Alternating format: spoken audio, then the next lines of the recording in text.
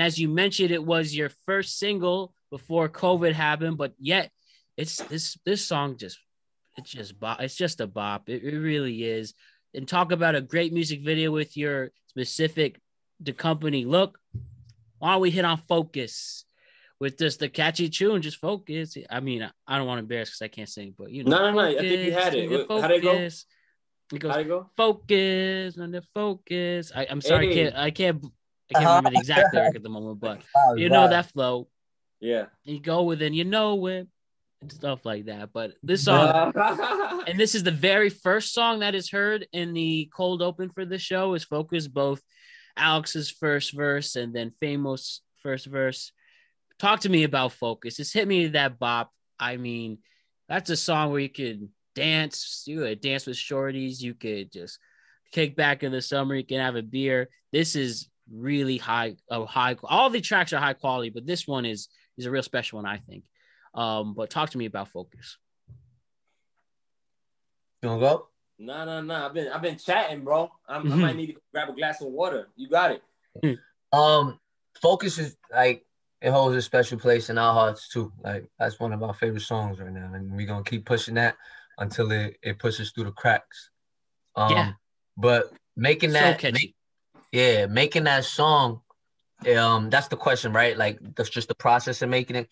Making that song was really special because I think I was already on the way to Alex's house, and as I was on the way, I actually was with Alex's brother, and all day Alex was there's moments where you catch, as an artist, you catch strides, right? And if people don't know, like, a stride is just a zone where you're just a creative zone where you're just making music, or if you're a musician or if you're whatever kind of creative you are, where you're just creating your art back to back to back to back to back, you know. And as creatives, you gotta cherish those moments because good shit comes out of it.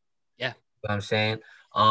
So Alex had caught a stride and was just sending me like tunes all day. But Focus actually was called Loading, and I remember seeing that Loading pop up. I'm playing it. I'm actually on the J train. I'm like, yeah, this is the one. This is the one. I remember, like, you didn't say that was the one. You said Miss My Exit was the one. Really?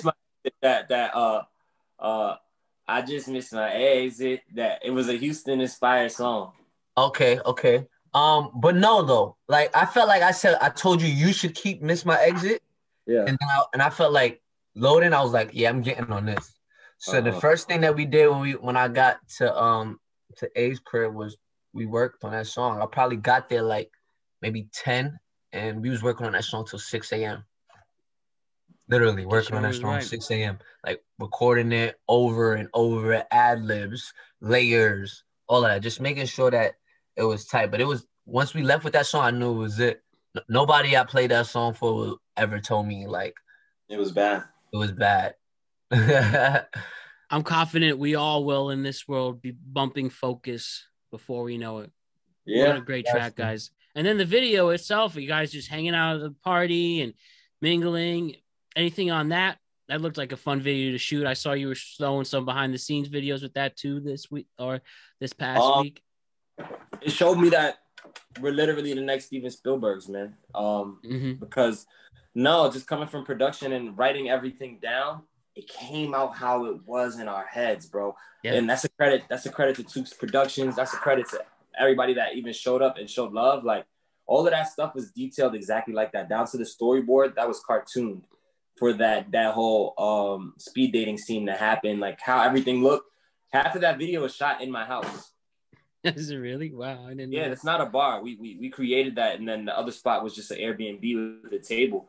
But, you know, the lens tells the audience what you want it to. We made that look like we were in like a bar, or, you know, just, you know, girls in a art space smoking hookah. That's my house. We built those sets.